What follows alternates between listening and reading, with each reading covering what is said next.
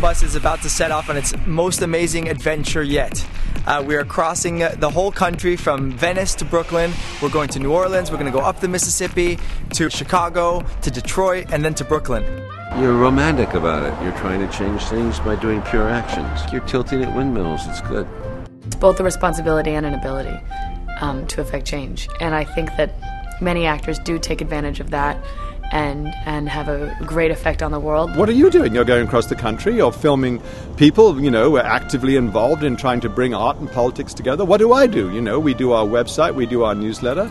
You do what you can. The notion of a democracy does not depend on representatives and where they sit in their hall of deliberation. I think it's got to depend on finding notions of self-government. Attacking power structures from below, and it's just using creative means to do that. By creating art about people, it brings them into it and gives them free license to go out and do their own thing. It's not just art about politics, it is politics. Doing it is a political act. It's a struggle to be a human these days. It's a struggle to respect humanity. It's a struggle to value life. We're here to honor the victims of Hurricane Katrina and Rita on the Gulf Coast. We're here to honor the spirit of every innocent person who died. It's amazing, the people you meet down here and the riches you have now. As I was saying, I was getting paid every week, but I haven't gotten a paycheck in almost 9 months. And I'm richer now than I ever have been, man. It can only get soulful now. Period.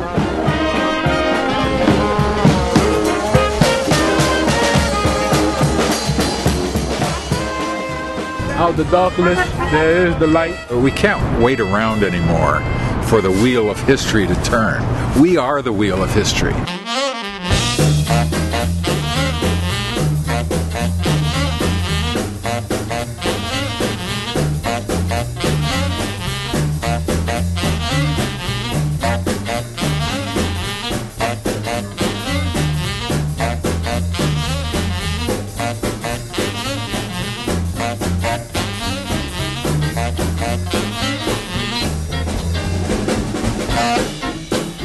Thank you.